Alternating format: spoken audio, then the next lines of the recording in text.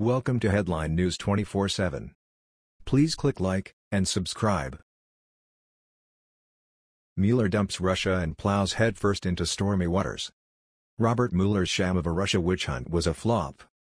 After over a year and a half, the Russia probe has not yielded one single shred of evidence that President Trump colluded with the Russians to steal the election from Hillary Clinton. It's a total sham. However, Mueller's a deep state guy, so his goal is to impeach President Trump, so he's willing to do anything to accomplish his goal, which is why he's now gone from a Russia probe into a storm. From Breitbart. The FBI raided President Trump's personal lawyer Michael Cohen's office, home, and hotel room on Monday, seizing documents related to several issues, including payments to porn star Stormy Daniels. Cohen is reportedly under federal investigation for possible bank fraud, wire fraud, and campaign finance violations, according to The Washington Post. Cohen's lawyer, Stephen Ryan, released a statement that said the raids were in part a referral by the Office of Special Counsel Robert Mueller. The decision by the U.S. Attorney's Office in New York to conduct their investigation using search warrants is completely inappropriate and unnecessary, Ryan said. He added, "It resulted in the unnecessary seizure of protected attorney-client communications between a lawyer and his clients. These government tactics are also wrong because Mr. Cohen has cooperated completely with all government entities, including providing thousands of non-privileged documents to the Congress and sitting for depositions under oath."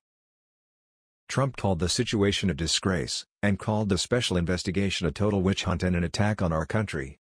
When asked if he would fire Mueller, Trump held the door open. "We'll see what happens. Many people have said you should fire him," he said. He also noted that firing former FBI Director James Comey turned out to be the right thing. A spokesman for the special counsel referred Fox News to U.S. Code of Federal Regulations, CFR, Title 28, Section 600.4 in regards to Mueller's referral.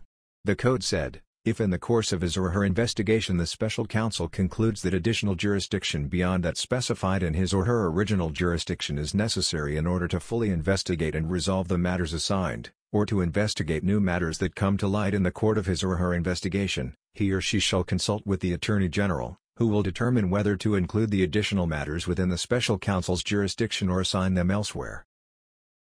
Cohen had recently said he had paid the porn actress, whose name is Stephanie Clifford's, $130,000 in 2016, as the presidential campaign was underway.